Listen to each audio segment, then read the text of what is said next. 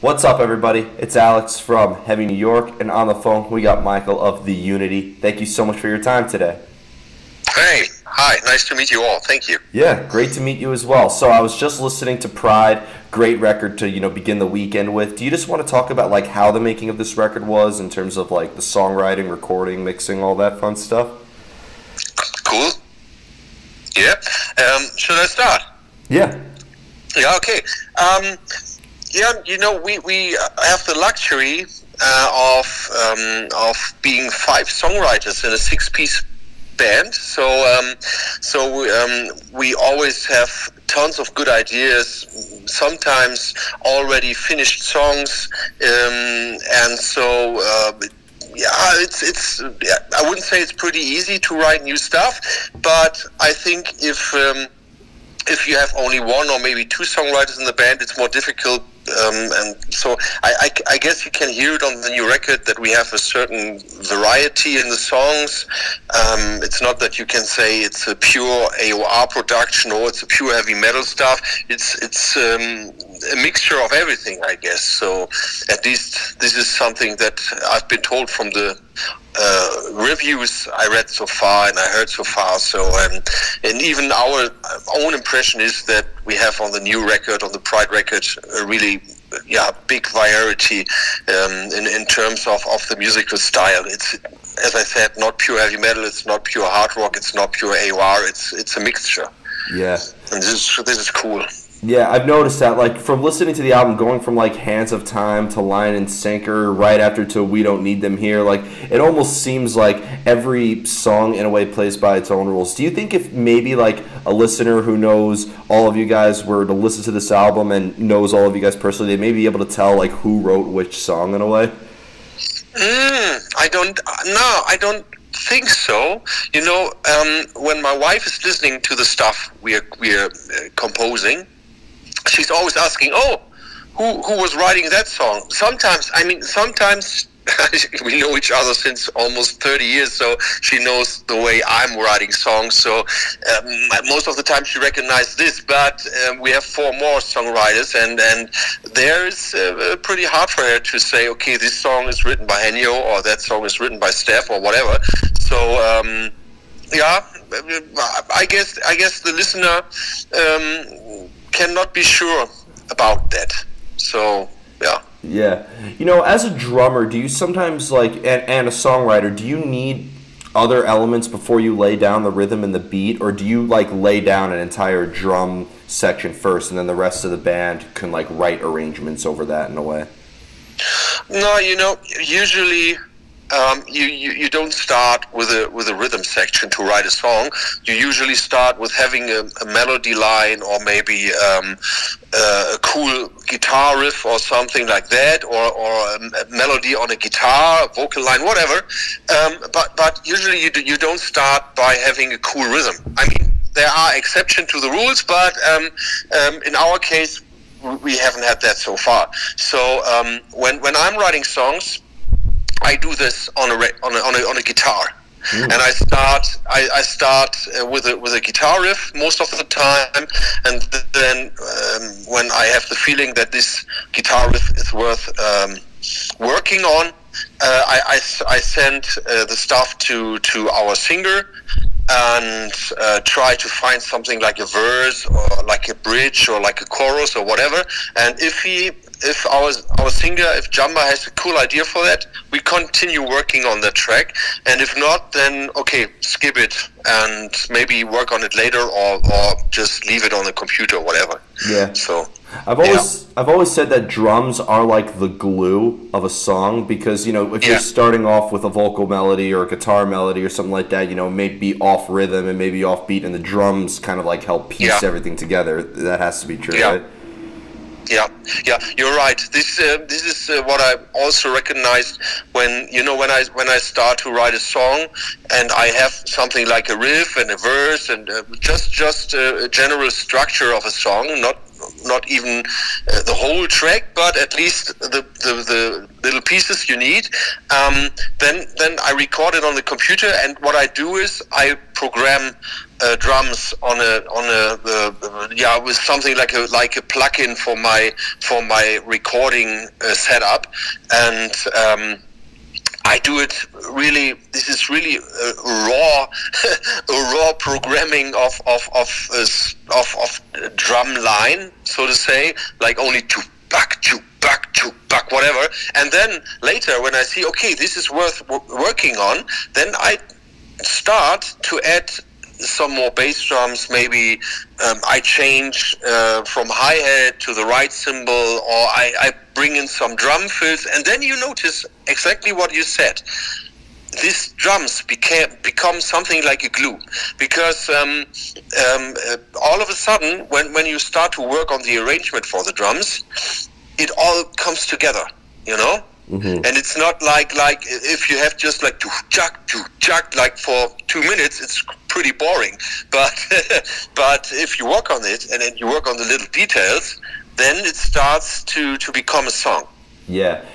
I was always curious, you know, I'm very interested in drums. I can't keep a beat to save my life, but I've always been interested, like, how do you know when you're listening to the melody or the arrangements, like, when you have to use the ride cymbal, when you have to use the crash cymbal, when, you know, you have to maybe lay down, you know, extra bass drum? Like, is there a certain art? Do you hear that in the melody? To be honest, it's something that you have to feel. And this is nothing that you can, how can I say it?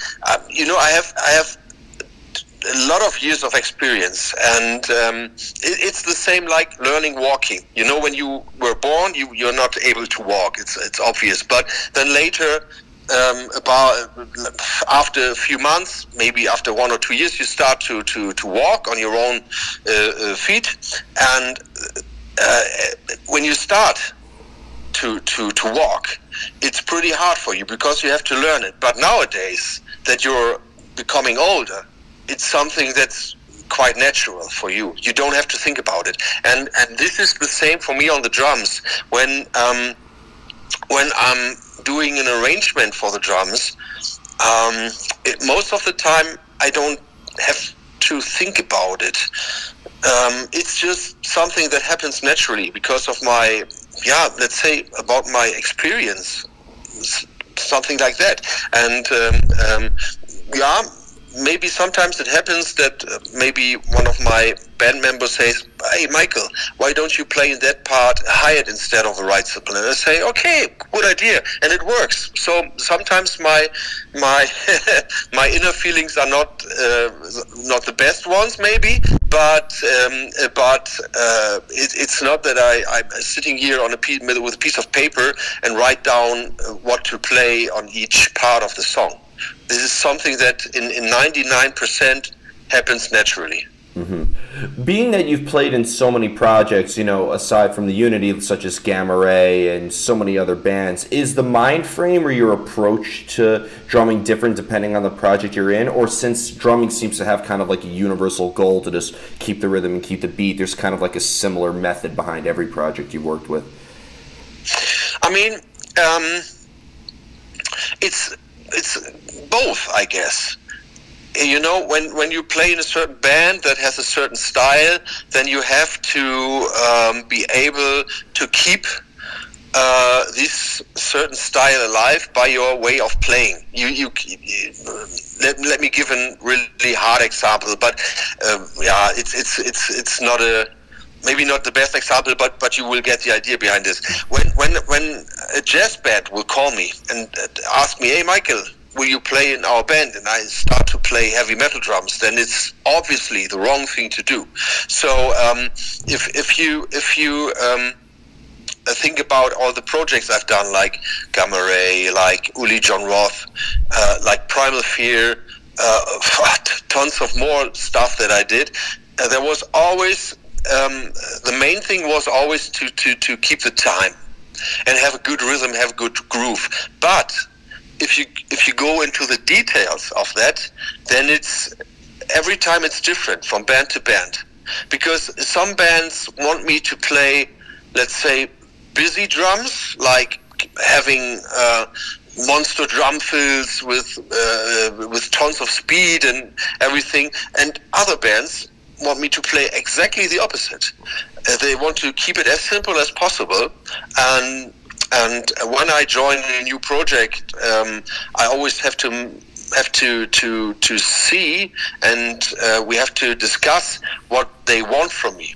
If it's not obvious, like, you know, when I joined Primal Fear last year, and they are a band that is already in the business since 25 years or something, and it's obvious that they have their kind of style and their way of playing the drums. So I was sure what to do.